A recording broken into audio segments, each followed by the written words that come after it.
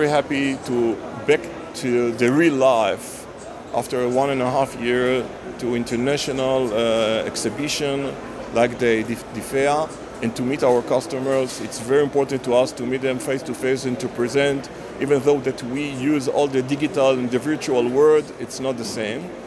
And another thing, it's very important to us, is to present one of our subsidiaries, Aeronautics. It's one of the main subsidiaries in the Rafael group, and to integrate their solutions, especially the drones and the loitering capabilities, as a part of the offering of Rafael to our customers.